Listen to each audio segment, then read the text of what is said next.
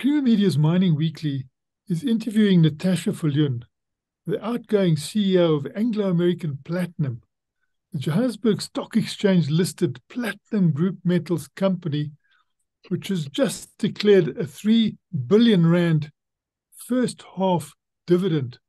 Hi, Natascha, it's great to chat to you. What gives you the most confidence about Anglo Platinum as you prepare to hand over to your successor in the near future?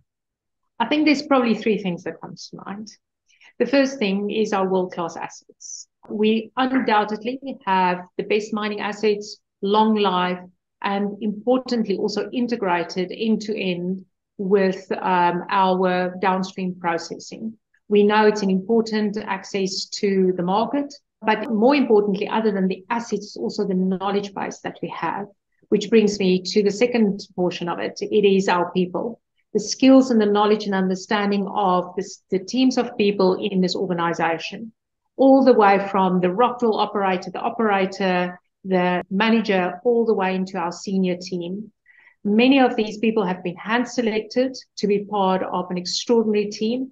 And we have the skills and knowledge, not only from the detailed technical understanding of the platinum value chain, but also how we operate in a very complex environment that we operate in. And I think lastly is certainly our link between strategy and culture.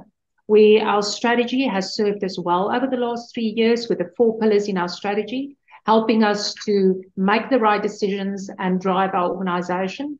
But the culture then to create an environment where every person that walks through the door on a daily basis are totally authorized to do their best work. Because in this complex environment, I think other than having the right people is to ensure that they are fully empowered to do their job and do it well. So I think those things might give me a whole lot of confidence that whatever the market brings and however we develop the market, we will be able to play a role in creating a cleaner and a greener future. Oh, that's fantastic. But it is a very disruptive market, and there are things on the horizon that are going to happen, and there are other types of vehicles coming in. But I was quite impressed that there are currently about 80,000 fuel cell electric vehicles on the road in the world and about 1,000 hydrogen refueling stations. But that is not really a big number when you start looking at the world. So what can be done in your view to improve this figure exponentially?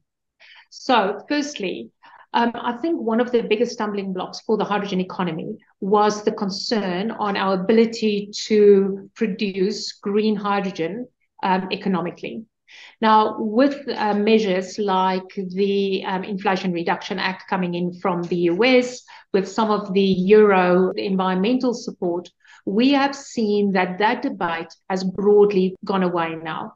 With that kind of political support, producing green hydrogen economically is done. That box has been ticked. The conversation has now visibly moved on to how do we develop the infrastructure and how do we develop the end use. Now, the reality is the technology exists. There's more than 400 light vehicle models on the market as well. So there's definitely end use available as we speak today. It's now how we set up the system. And in that system, we've seen capital commitment globally. We've seen how many projects has gone through final stage of approval, and that momentum in the hydrogen economy has just now kickstarted and is really going at pace. And I think, Martin, it's probably important just to note that we only need in the future 10% of the car park to be fuel cell electric vehicles for us to match our current demand sector. And that's not a big portion, right?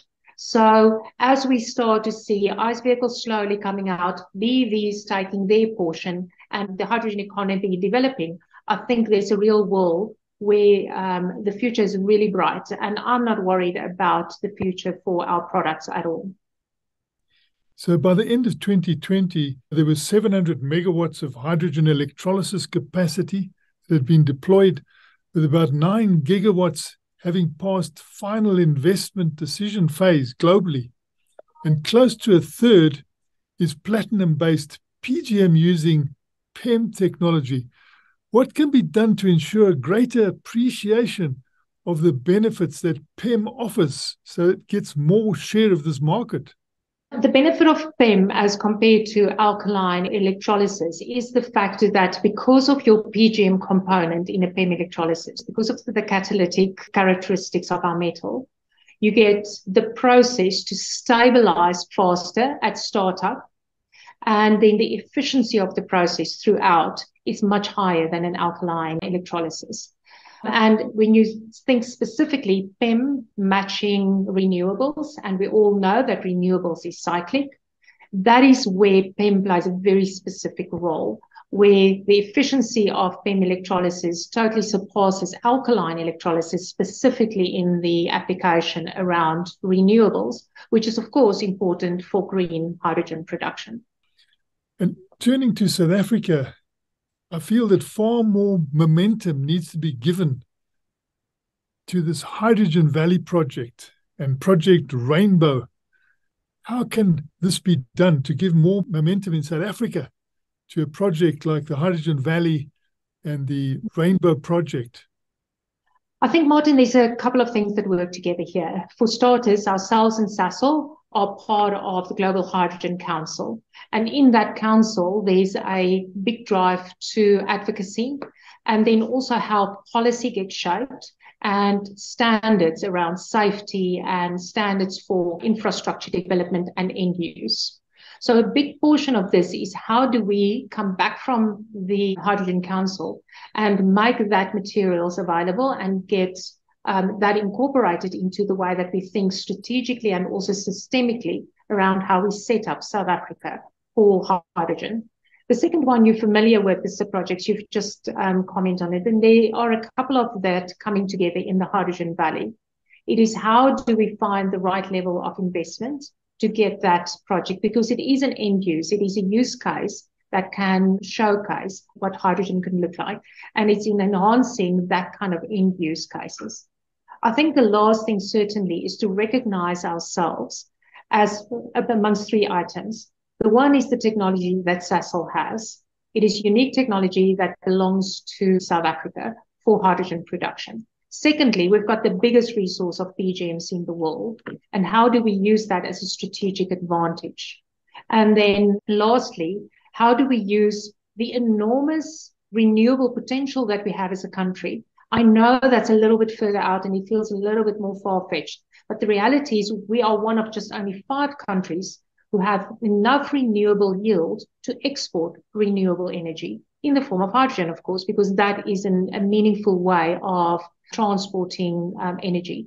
So in those components, how do we continuously work with government and all our government stakeholders to bring these projects to life, to bring policy and regulation into South Africa that make this more and more possible, and then find investments to bring these projects to the fore.